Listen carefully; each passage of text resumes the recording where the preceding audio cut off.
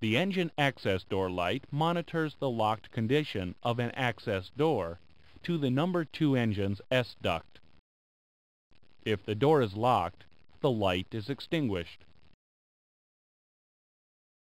If the number 2 engine's S duct access door is unlocked, the engine access door light illuminates, and engine starting is possible but prohibited. Should an engine start switch fail to open its respective start valve, the start valve can be manually operated by maintenance.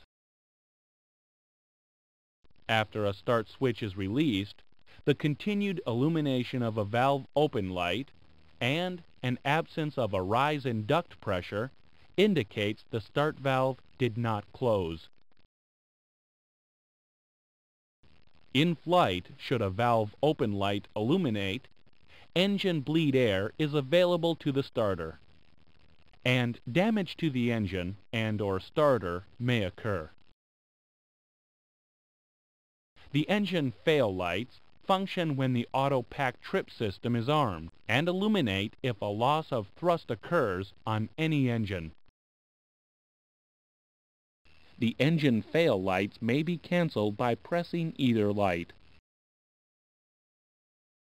The fuel icing lights monitor the fuel pressure across the fuel filter.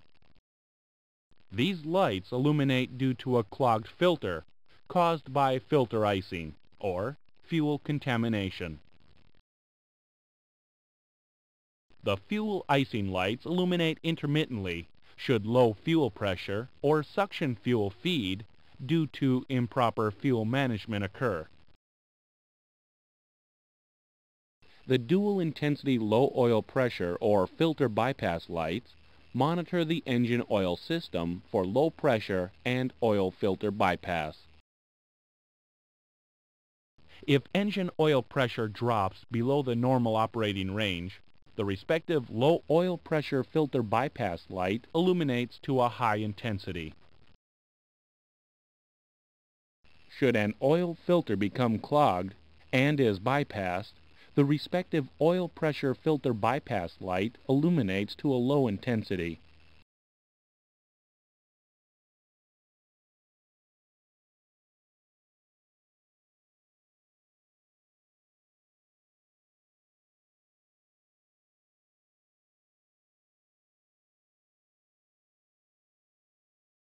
The N1, N2, and EGT indicators provide their own power for operation, self-generating, while the start valves are battery-powered.